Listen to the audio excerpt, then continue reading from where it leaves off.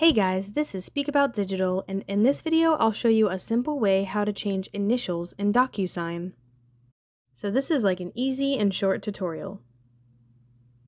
Just before I do so, I'd like to point your interest and awareness at some links of some nice tools in the description of this video.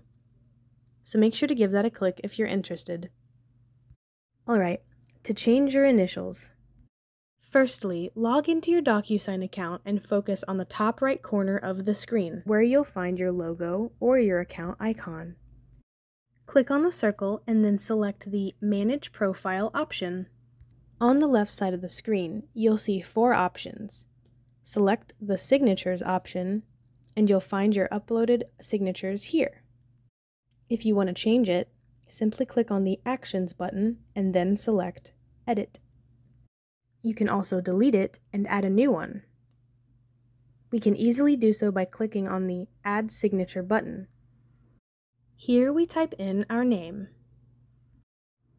Confirm that your full name and initials are correct.